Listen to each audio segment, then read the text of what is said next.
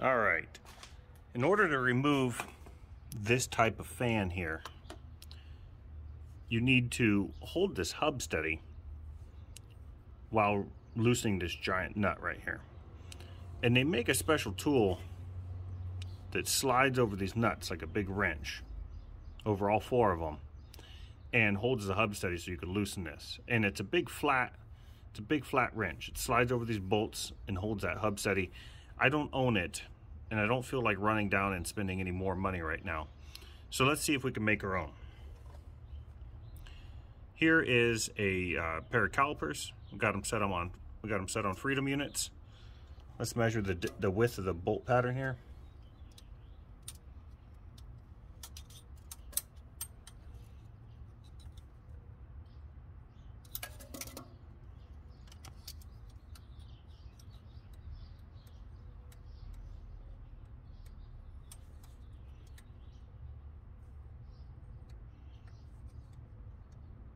Feels pretty good.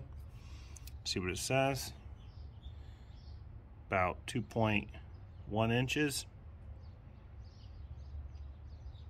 Let's lock the calipers by tightening this little screw here.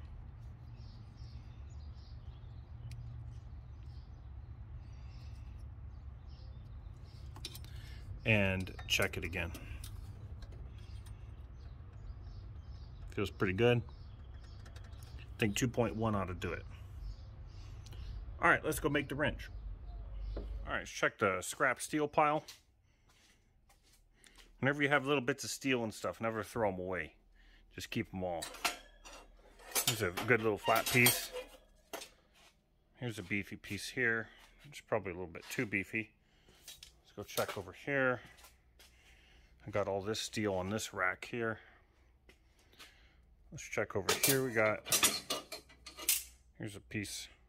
It's pretty nice. It looks like 1 by 1/8. All right, let's take those over to the workbench and see what we can do. All right, let's take a look at the three pieces we found in the scrap pile. This looks like 3/4 by 1/8. This looks like 1 inch by 1/8. And this looks like 1 inch by like 1/4. This one is probably perfect right here. Looks pretty beefy, thin enough. So let's make it out of this one here. This is the Goldilocks of our scrap. Drop a couple drops of Earl here. Fire up.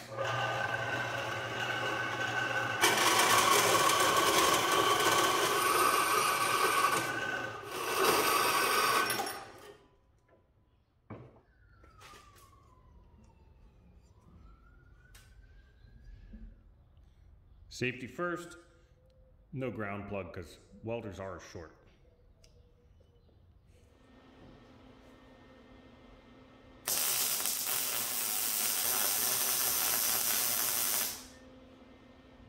All right, we've got our new wrench here. And let's bring in the other wrench that we're gonna need. So I've got this old pipe wrench here. And I've already adjusted it to the size of that large nut. Let's see how it goes.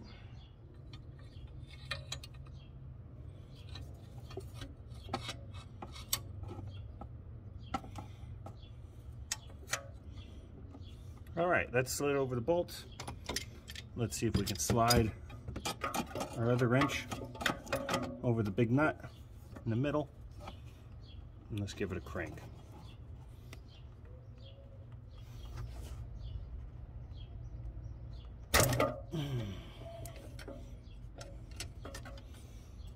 Well, something happened. Well, I was wrong about this 1/8 inch by 1 inch strip here. It didn't work out. Look at it, it's all twisted up. So let's try again with our 1/4 inch thick by 1 inch bar stock. Okay. All right, this time we'll go 3 inches.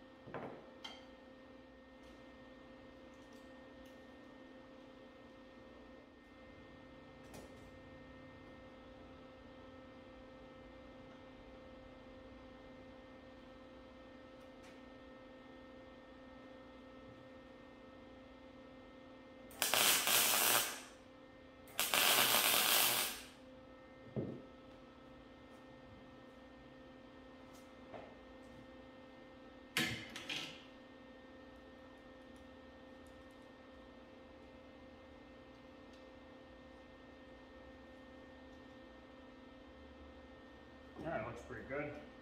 Let's roll her up the rest of the way.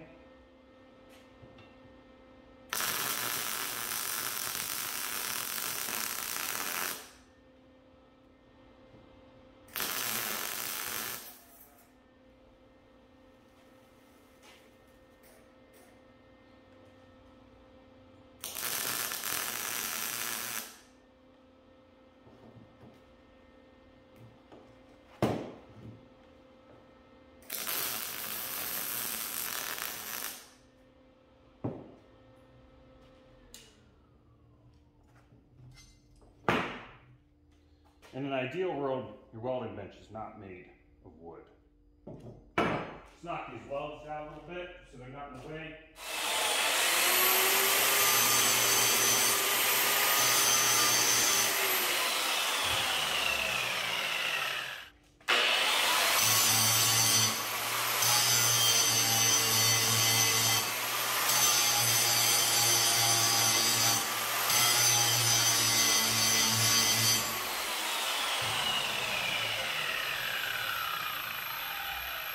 All right, here's our new wrench.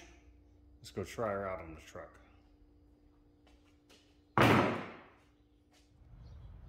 All right, I founded my thing a 1 7/8 wrench to go on the fan clutch. And we've got our new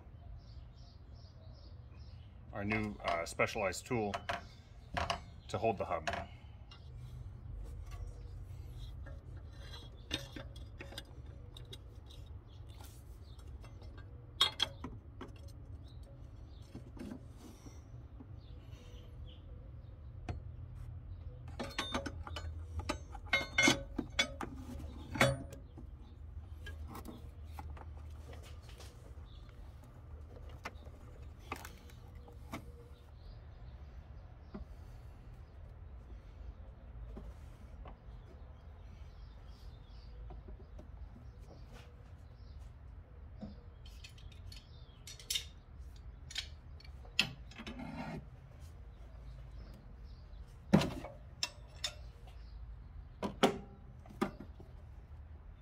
All right, we got it.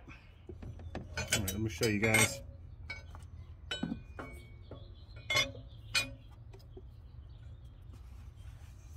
There she is, all loosened up.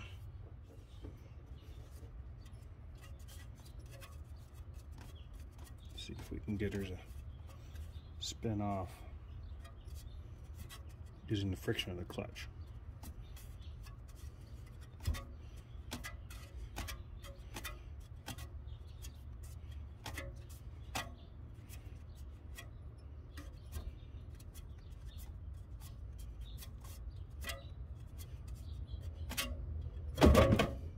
Okay,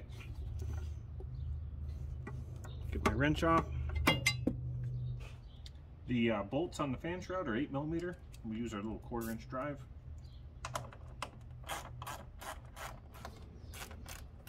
Now we got to remove this top radiator hose.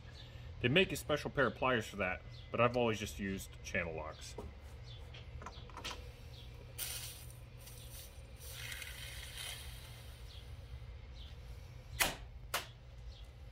Cool.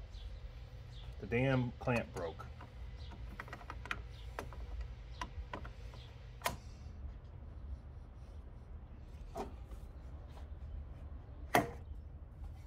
All right.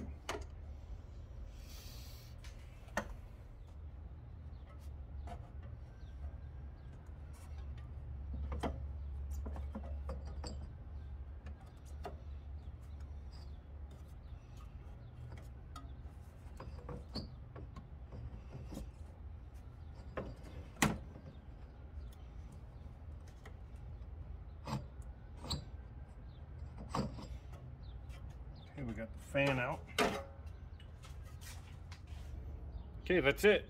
And I'll put it on the shelf, and I could still use the steel for something else if I need to. But saves 35 bucks. All right, guys, that's how you remove a fan clutch without the special tool. Have a good one. Bye.